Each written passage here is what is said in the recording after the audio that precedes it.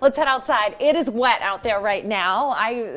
Someone told me I don't even need to come into work anymore. Just say it's going to rain and I nail the forecast every single day, and that's kind of the case. Here's what it looks like outside in downtown Vancouver. Low cloud ceiling and a pretty wet start to the day. In Monmouth, it's absolutely pouring. You can see the raindrops there, and we've been able to see the raindrops also at Stoller Family Estate, watering the vineyard. Very green grass there in Dayton at Stoller Family Estate. Now, a flood watch in effect south of Wilsonville down the I-5 corridor.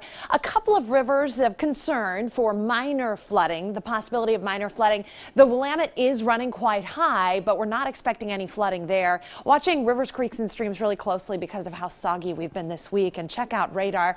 Lightening up right around the heart of the metro up into Vancouver. Just some light sprinkles for now. We have heavier rain down to our south between, say, Mill City and Falls City, extending that line between the Coast Range and the Cascades. And east of the Cascades, it's just rain we're talking about, in mild temperatures, 40s and 50s there. Between Arlington and Pendleton, even up toward La Grande, you'll just encounter wet roadways there. It's all part of this upper level low that's spinning off in the Pacific. As that approaches the coast, the wind is picking up out along the coast. Right now, gusting 33 miles per hour in Newport, Cannon Beach gusting 36 miles per hour. So the dividing line between cool air to the north and warmer air to the south is right between Portland and Salem. We've had a 10-degree differential all day long between Portland and Salem. Salem's 56 right now.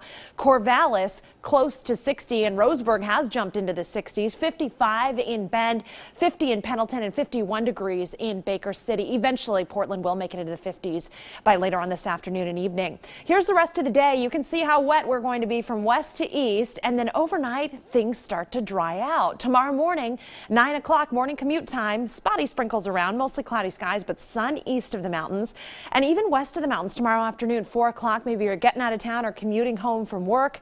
I think you might need your sunglasses tomorrow afternoon, which is wonderful.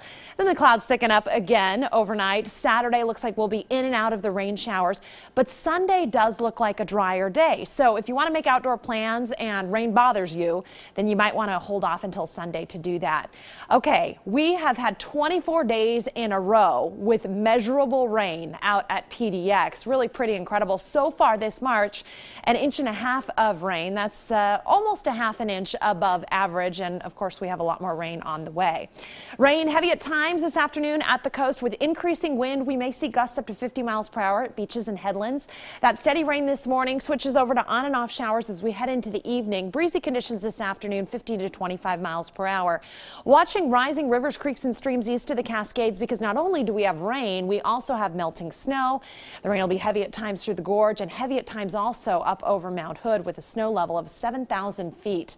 Tomorrow, a pretty nice day. Sunday also looks fairly nice. So today rain, Saturday rain, and then back to rain next week by Monday night. So the answer, 15 days without rain since January 1st, but we've only had 3 completely dry days since February 1st. Oh, so you won that contest then. We You were said close. 2.